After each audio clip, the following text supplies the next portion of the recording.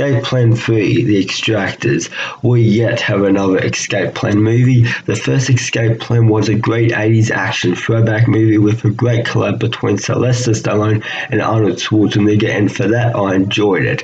And then we got a sequel, Escape Plan 2 Hades, which I didn't bother watching because I thought that original Escape Plan was great just the way it was, and I didn't think a sequel was necessary, so I didn't bother watching it. And now we have a third movie, and congrats Escape Plan, you are now a trilogy. Escape Plan 3, The Extractors, once again stars Sylvester Stallone and Dave Bautista, and 50 Cent also has a small role in this movie as well. Start by saying this movie is not good. Did anyone know that they were making a third Escape Plan? Like, I did not know until today that they were making another Escape Plan movie. I did not see any of the trailers. I didn't even know that they were marketing this. I didn't know they were making a third Escape Plan. So that's how under the rug this third movie is, and it definitely proves that this movie is not good. It definitely deserves to be a straight to VOD movie.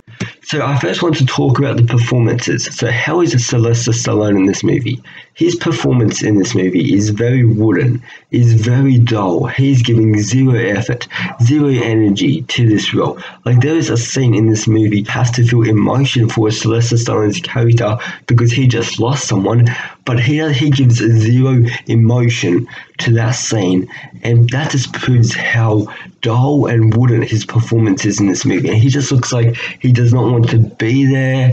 And I know Sylvester Stallone is a very talented actor. Like, he's great in Rambo, he's great in The Expendables, but he just does not. His performance is very bad in this movie. Now, Dave Bautista, on the other hand, his performance is okay.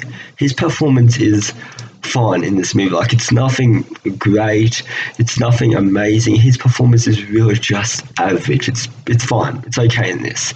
And now, as for the action in this movie, the action was also very okay in this movie as well. And that's how I would describe a lot of things in this movie. It's just okay. Like, the action, it didn't it wasn't anything mind-blowing, it wasn't anything really amazing I haven't seen before. So, and the action really wasn't even all that fun to me. I just found myself bored for most of that. And some of these special effects did not look as good in this movie. And now I want to talk about the prison in this movie. This is like a very old Alcatraz type looking prison here, and it's nothing compared to what it was in the first movie. In the first movie, it really looked like this high technology prison. Now, prison in this movie, it looks like a prison you can easily escape. It looks like a prison you can easily run out at any time. But in that first movie, it really looked like there was like security cameras in every corner. The prison had some of the best scenes in the movie, and there were also some pretty brutal kills in this movie. I was actually surprised with the amount of gore that was in this movie. The direction was okay in this. There were some pretty good directed scenes. I would probably recommend for you not to check this out because this really just felt like an hour and a half wasted of my life.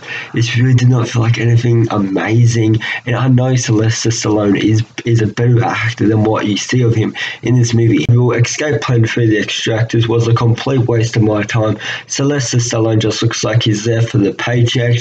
If you want to watch one of the Escape Plan movies, I'd recommend you watch that original because that is worth your time.